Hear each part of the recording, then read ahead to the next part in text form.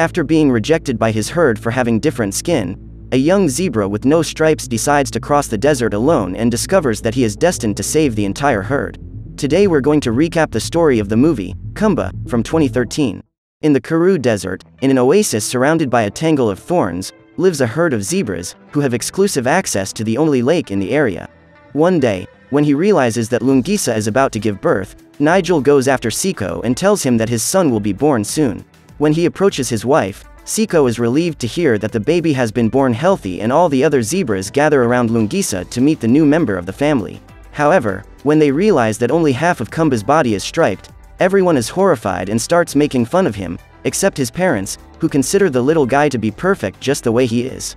From the day Kumba was born, the rain clouds disappeared and, as time went by, the lake began to dry up. Despite being the laughing stock of other kids his age, Kumba becomes best friends with Tombi, who considers him special because he's different. However, Themba doesn't approve of her sister's friendship with that weirdo and doesn't miss any opportunity to tease him. Seeing his son in trouble, Siko wants to go and defend him, but Lungisa, who is very ill, asks her husband not to do so, as Kumba needs to learn to protect himself. That day, while walking alone in the oasis, the young animal meets a praying mantis and the insect draws him a map in the sand. Then Tombi shows up to see if his friend is okay, but Kumba considers himself responsible for causing the drought, so he believes he deserves to be excluded by the others. Unlike all the other members of their gang, Tombi doesn't think it's possible that a single zebra could make all the water in the oasis disappear, but her opinion isn't enough to console Kumba. When he leaves, the young animal approaches the fence and comes across some oryx asking for help, because the old animal in his herd is ill and needs water. In order to help them, the zebra decides to open a passage and allow the animals to cross the fence. In doing so, Kumba comes across a large herd and is surprised to discover that there is a whole world to be explored on the other side of those thorns. When they notice the presence of intruders in the oasis, the whole herd gathers to form a barrier and prevent them from approaching the lake. So the oryx decide to leave, and as they are crossing the fence, a hungry leopard appears. While attacking the antelopes, the feline smells the young zebra and walks towards it. Immediately, Kumba tries to lower the branch and gets his father's help to close the fence. Furious, Pango sends word to Makulu, the leader of the pack, that he can't keep the zebras hidden for long. If it doesn't rain soon, the zebras will have to go out to look for water and food, so Pango will be there waiting for them. After the scare, Kumba goes to visit his mother and brings her some food, as he knows that Lungisa is not in good health. Realizing that her son is upset, she decides to reveal to him the meaning of his name. Lungisa says that, according to legend, the first zebras to exist on Earth had completely white skin and no stripes.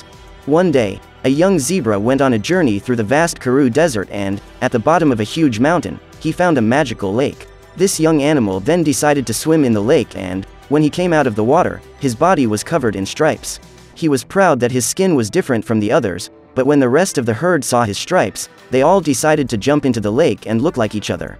Lungisa tells this story to show her son what a privilege it is to be different, but upon hearing the legend, Kumba understands otherwise and decides to go in search of this lake. He immediately runs to look at the map drawn by the praying mantis and comes to the conclusion that the insect was trying to show him the way to the magic lake. Hours later, Kumba sees all the zebras gathering around his mother and discovers that she is eliminated. Seeing the suffering of his father and the rest of the gang, the young animal feels even more encouraged to set off on his journey, hoping that if he gets stripes, the rain clouds will return. When he crosses to the other side of the fence, Kumba comes across an African wild dog and Skulk says he can take him to the magic lake. After a few minutes of walking, the pair come across Mama V and Bradley. Just then, other wild dogs appear and decide to devour the zebra. Skulk's initial idea was to use Kumba as a bargaining chip to get water from the zebra shelter, but when he realizes that his friends have banded together to attack Kumba, the dog joins the rest of the pack and surrounds the animal. However, Mama V decides to protect him and attacks all the predators that try to get close to him. Thanks to her enormous size, the wildebeest manages to get rid of the dogs and takes revenge on Skulk for luring Kumba into a trap. When he discovers that the zebra is on his way to a lake, Mama V and Bradley decide to accompany him, and the three of them follow the clues left by the praying mantis. That night, Siko is desperately looking for his son when Tombi finds the map drawn in the sand and discovers that his friend has gone. She immediately decides to go out to look for him, but Siko asks her to stay there to look after the gang while he goes out to find the animal.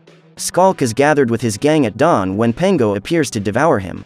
In an attempt to get out of the situation alive, the dog tells him that there is a young zebra walking in the desert and shows him the way they went.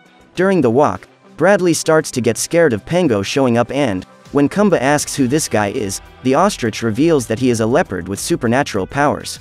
When it starts to get cold, the trio decide to take a break and Bradley tells the story of how he ended up in the desert. The ostrich used to live on a farm, but ran away to get his freedom. Mama V, on the other hand, doesn't like to talk about her past and decides to leave it buried. Meanwhile, Skulk takes Pango to the last place he saw the zebra, and the leopard decides to follow Kumba's trail alone. Hours later, Siko shows up and sees the feline's footprints mixed in with his son's, and comes to the conclusion that Kumba has been eliminated. Saddened by the cub's perishment, he returns to the oasis and breaks the sad news to everyone, but Tombi can't believe that her best friend is gone. In the morning, the trio takes a break to eat before continuing their journey, and Kumba spots the 3 mountains that were drawn on the Mantis map. At that moment, their hope is renewed and they gather energy to make another long walk. Suddenly, a herd of antelopes approaches at high speed and they try to escape, but they can't get through the fence. Luckily, the impalas stop the runs before running over the 3 friends and decide to help them through the wire fence. The herd then continues on its way while Kumba and his new friends continue in the direction of the 3 mountains. Even after the young animal's disappearance, the rain doesn't reach the oasis, and, a few days later, the zebras start fighting each other over the water. However, the herd is afraid to leave, as they all believe they will suffer the same fate as Kumba. After facing a long journey, the trio finally receives their well-deserved reward and manages to reach a lake. However, after his first dive, Kumba is frustrated because his stripes haven't appeared. Suddenly, a small group of animals from different species approaches and welcomes the new residents of the Ying Animal Sanctuary, where South Africa's most varied species take refuge. The problem is that this is not a natural sanctuary, but a shelter built by humans, where the animals are mere attractions. Upon discovering the truth, Kumba decides to continue his journey in search of the real Magic Lake, but Mama V and Bradley reveal that they won't be accompanying him, because now they've finally found a place where they're safe from Pango. When the humans show up, they try to throw tranquilizer darts at the zebra, but it's Bradley who ends up getting hit and faints. Realizing that he is being hunted by these people, Kumba flees and is pursued by the vehicles. At that moment, Mama picks Bradley up and they both go to meet their friend, who is in serious trouble. Kumba tries to escape in every possible way, but ends up being surrounded and captured by a truck. Determined to save the young zebra, Rabbit jumps onto the windshield of the truck and causes an accident. When the vehicle overturns, Kumba manages to escape and the rabbit reveals that only one animal knows the way to the magical lake. The creature then advises the zebra to climb the mountain and look for the black eagle. After everything that has happened, Mama V decides to leave with Kumba and takes the ostrich with them. While climbing the mountain of rocks, Bradley almost falls and Kumba asks his friends to wait there while he goes to find the eagle. However, the ostrich decides to continue climbing with him and Mama V has to stay behind alone, as her body is too big to pass between the rocks. When the pair finally reach the top, they come across a group of rodents who begin a ritual to get rid of the invaders. Discovering that they are looking for the black eagle, the creatures capture Bradley and push him off the cliff. Luckily, the ostrich gets stuck on a branch and manages to survive, as its wings don't allow it to fly. Suddenly, the black eagle appears and all the rodents hide to avoid being captured by the predator, who orders Kumba to climb into his nest to find him. Immediately, the creature attacks the young zebra and asks why the animal has come there. However, when it finds out that Kumba wants its help to get his stripes, the bird orders him to leave. Saki is an albino black eagle and knows very well what it's like to feel different from all the other individuals of his species. So when Kumba asks how to get to the magic lake, the bird decides to point the way and reveals that the place the zebra is looking for is called Nile Mountain. To get there, Kumba will have to pass through the Valley of Desolation and then the abandoned farm. Finally, the zebra will have to go around a salt pan to find Pango's cave. The leopard who was born blind in one eye was excluded from his pack and abandoned by his own kind when he was still a cub. What no one imagined was that blindness would give him a better sense of smell than any other feline and, when he grew up, Pango became a great hunter. After getting revenge on his family, he turned into a bitter creature who continues to harm other animals for pleasure. After meeting Kumba, Rabbit felt encouraged to leave the animal sanctuary and fight for his freedom. Inspired by the rabbit, the other creatures in the shelter decide to follow him and the group also sets off in search of the magical lake. That day, Siko goes to talk to Tabo, Tombi's father, and asks for his help in finding a new refuge for the herd, because if they stay there, they will all perish of thirst. The herd then unites to walk into the unknown, since most of those zebras have never left the oasis before. Just before nightfall, Kumba and his friends arrive in the Valley of Desolation and, after crossing it, find an abandoned farm, where they decide to stop and rest.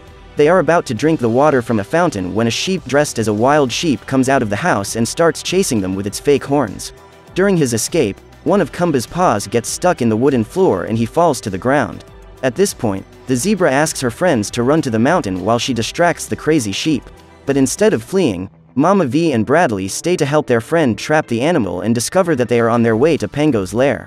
Knowing that his friends would not accompany him on this trip if they knew that the lake was in the leopard's cave, Kumba decided to hide this information, and now Mama V and Bradley no longer trust him. At this point, the wildebeest begins to cry, as she remembers the punishment of her baby, which was devoured by Pango. Ashamed, Kumba decides to continue his journey alone and leaves the pair behind. Hours later, Mama V and Bradley decide to go in the opposite direction and end up being found by the leopard. Pango chases them through the desert and manages to surround them. The feline is looking for Kumba and asks where he has gone, so, in order not to be devoured, the ostrich reveals that his friend is on his way to Nile Mountain. Immediately, Pango goes after him and Mama V says that they must find Kumba before he is devoured. After a long journey without drinking or eating, the young zebra faints and, when he wakes up, he sees his mother walking across the salt flats to meet him.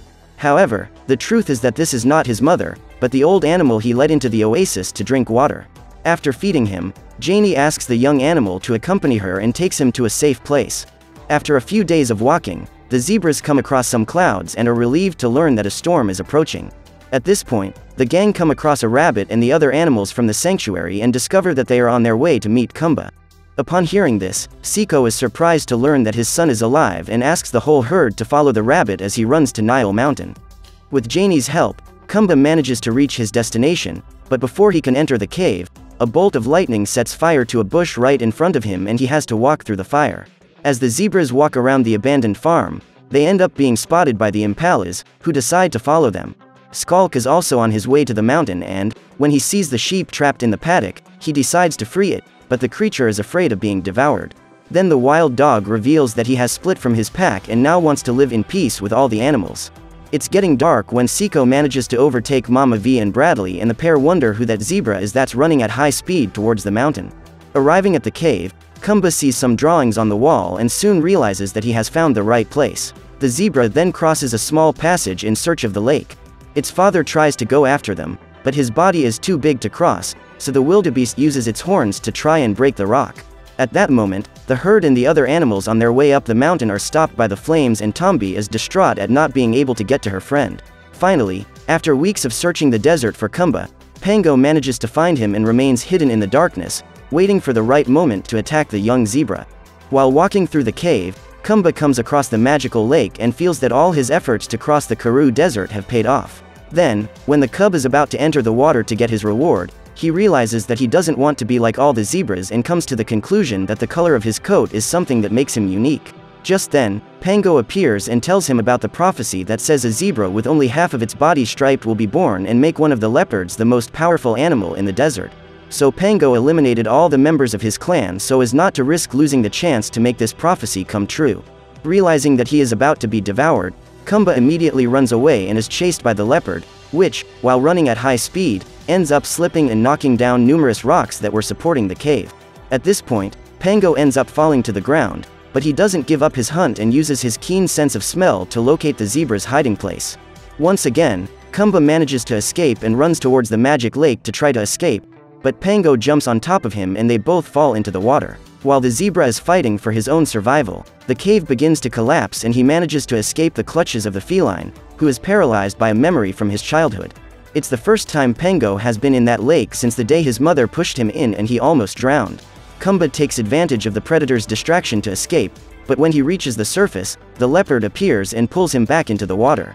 However, they both have to separate when they are almost crushed by a gigantic rock and suddenly the rocks that make up the cave begin to crack. At that moment, Siko, Mama V and Bradley have to run to avoid being crushed and they all witness a waterfall being formed with the water from the lake. Suddenly, Pango and Kumba appear and both slip on the rocks, seeing his son being chased by the leopard. Siko becomes desperate and all the other zebras in the herd begin to hope for the animal's survival. During his escape, Kumba spots a rock about to fall off the cliff and jumps onto it. When Pango goes after him, the rock can't support the weight of his body and the feline ends up being crushed. To avoid suffering the same fate as his enemy, the young animal decides to jump into the water and all his friends rush to the lake to rescue him. When Seiko approaches his son, he sees Tombi next to him and everyone comes to the conclusion that Kumba is eliminated. Just then, for the first time in years, it starts to rain and, at the same time, another miracle happens. Kumba starts breathing again. Relieved, everyone celebrates the young man's life and Tombi runs to hug him. From that day on, the different species lived together in perfect harmony in the new oasis that had been formed, and Kumba finally began to be seen in a positive light by the other zebras who had despised him. After all this traveling, this group of survivors discovers that the differences between them are precisely what make them stronger. So what did you think of this movie? Leave it in the comments below. And if you liked the video, like and subscribe for more movie recaps. See you next time.